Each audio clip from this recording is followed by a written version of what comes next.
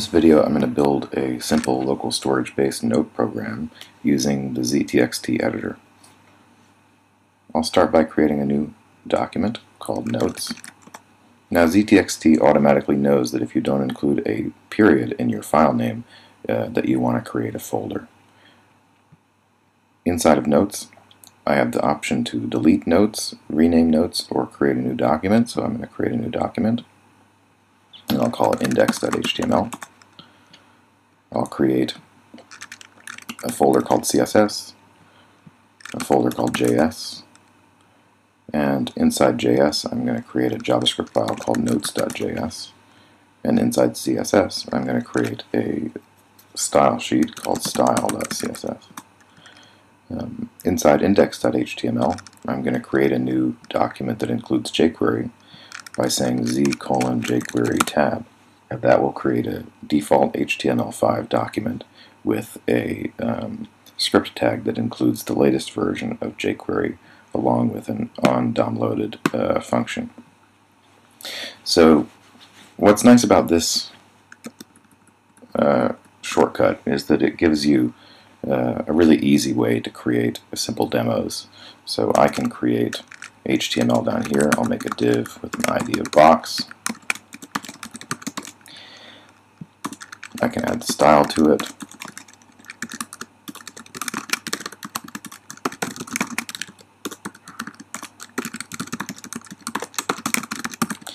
I can create JavaScript.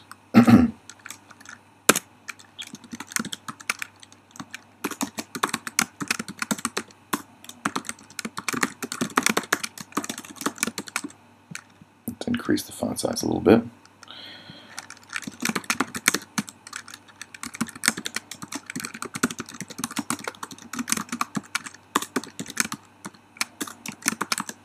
So now I can click the box and it turns blue. Pretty boring. But the HTML is syntax highlighted and formatted. Same with the CSS, same with the JavaScript, all in the same document. Really nice for simple demonstrations, really bad for large projects. I'm going to scrap my style and script tags and this HTML. And I'll add a title tag called Notes. I'll include my style sheet by saying link tab, and I'm going to say CSS style.css. After jQuery, I'm going to include my JavaScript file, js/notes.js.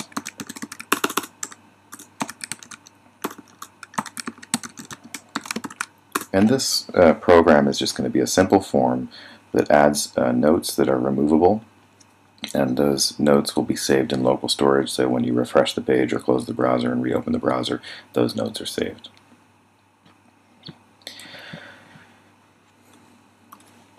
So we'll start with a title, h2 notes. Now the form, id equals add note.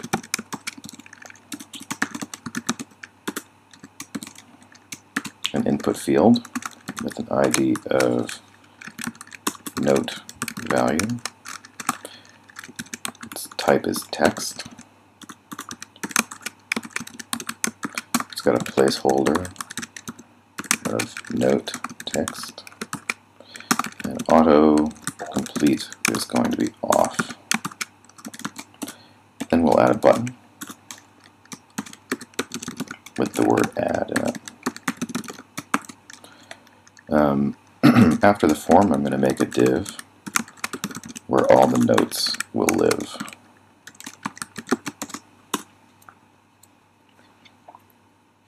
That's pretty much all the HTML that we're going to need.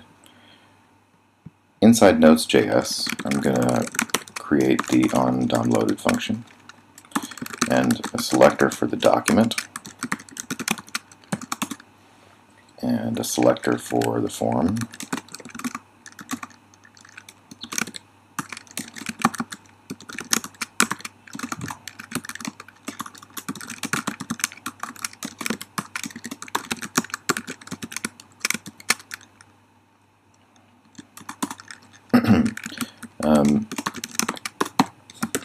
when the form is submitted, I want to prevent default on it. This makes it so that the page doesn't refresh when the Add button is clicked, like so. Then I want to check the value of the note input text field, and if it's not empty, I'll create a note. So I'll make a variable called value, set it equal to add note val. I'll trim the note value, which will remove white space from the beginning and end of the string.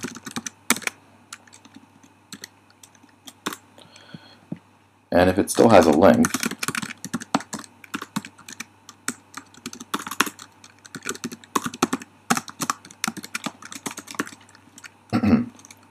I'll say make note, and I'll also empty out the text field by saying note value val empty. I see a little typo here that says add note. It should say note value. Now I'll write the make note function, which should take an argument for the value. I'll make a div, prepend it to notes. So let me select the notes div.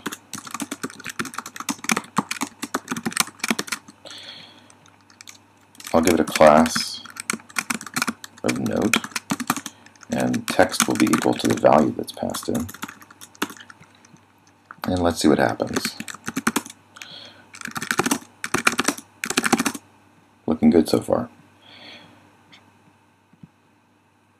Now I want to add a close button or an X button to each note so that they can be deleted.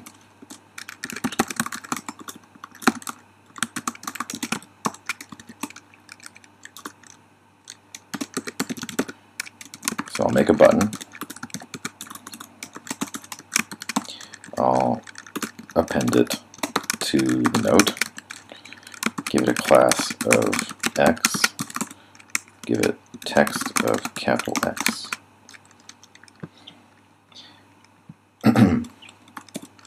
Now, because I'm going to be using local storage, what can happen is I could make 10 notes, let's say,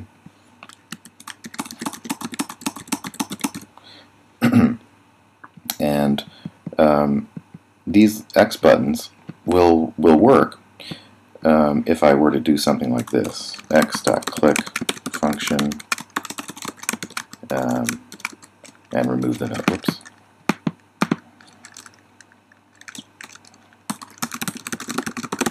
So that'll work. The problem is when you refresh, those notes will be there, those X's will be there, and this click handler will not be attached to the X. So in old versions of jQuery, we used to use something called live, where we would say it doesn't matter when this thing has been added to the page. If it has the class X, we're going to give it this handler for a click.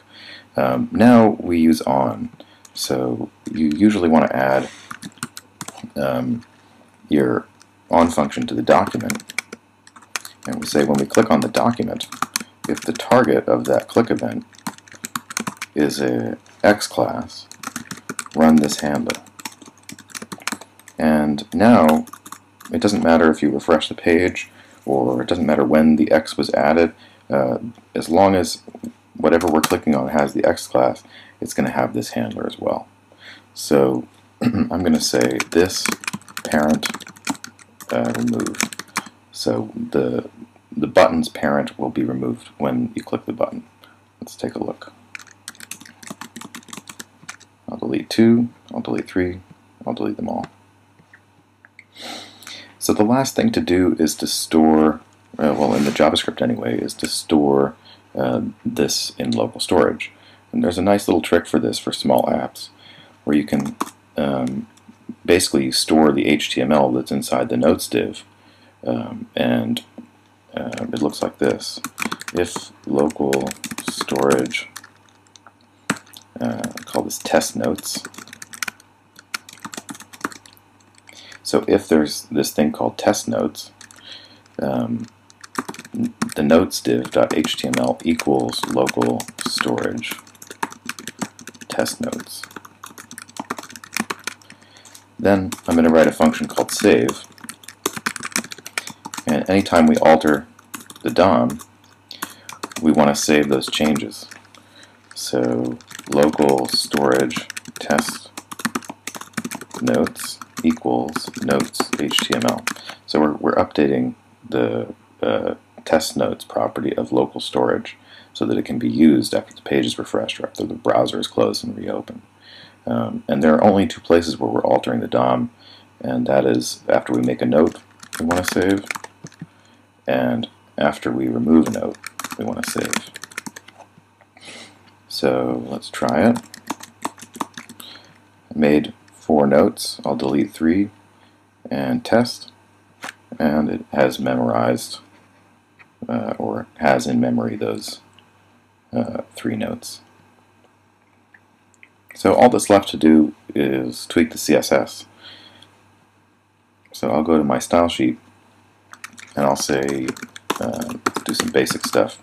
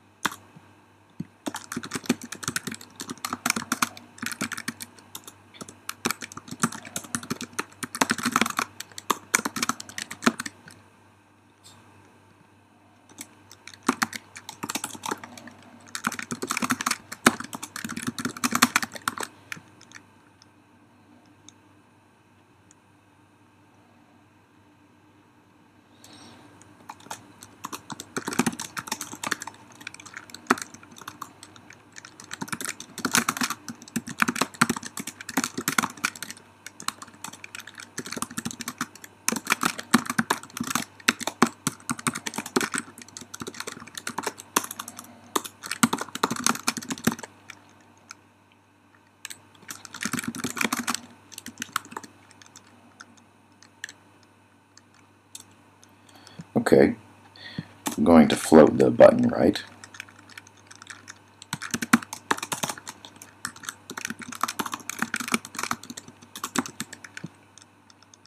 And this shrinks the height of the note, so I'm going to say overflow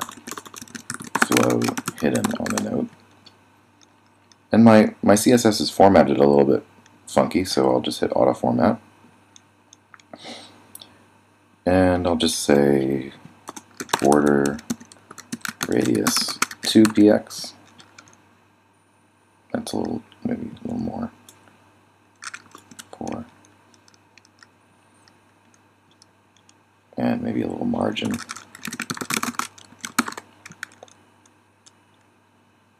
Good enough. I can test it in a tab. You can see that it remembers the notes.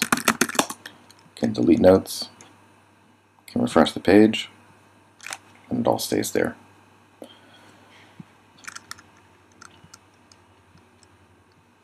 When I'm finished with the demo, I usually just comb over it once quickly to maybe tweak the code a little bit, fix formatting, maybe rename a few variables, see if there are any things that stand out. So I'm going to look at the HTML. And can get rid of this extra space. Can check out the style sheet. Looks fine.